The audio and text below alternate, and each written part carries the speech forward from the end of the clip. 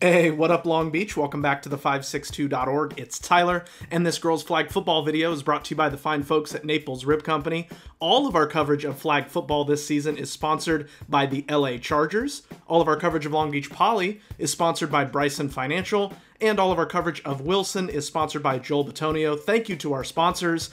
It is Wilson against Poly, oldest rivalry in Long Beach. On October 3rd, he asked me what day it was. It's October 3rd.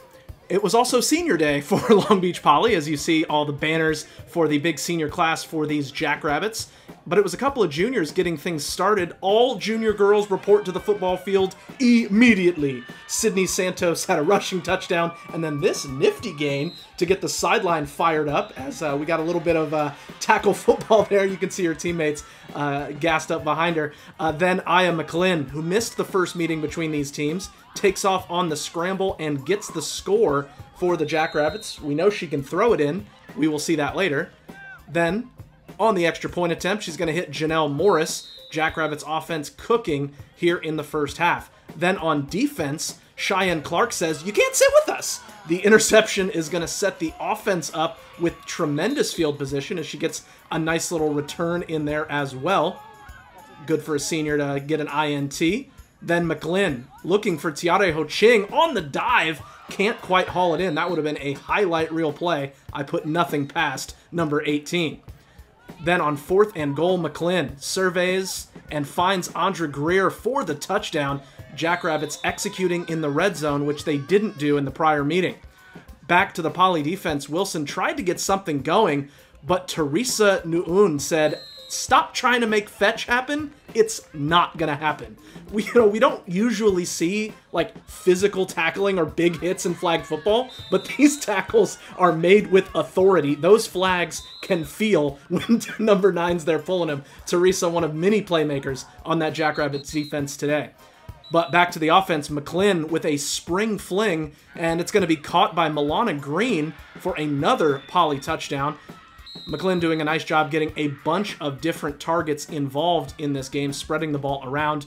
Then on the extra point, I'm a pusher, Zadie. I'm a pusher. Zadie Kirkendall with the catch as Poly goes up 26-0 at halftime. So an impressive showing out the gate from the green and gold. Into the second half, the Bruins driving a pass going to be intercepted. Dasani Jackson, who then has it intercepted by teammate Brianna Bailey. There's been some girl-on-girl crime here. I don't know what, that was a really weird play.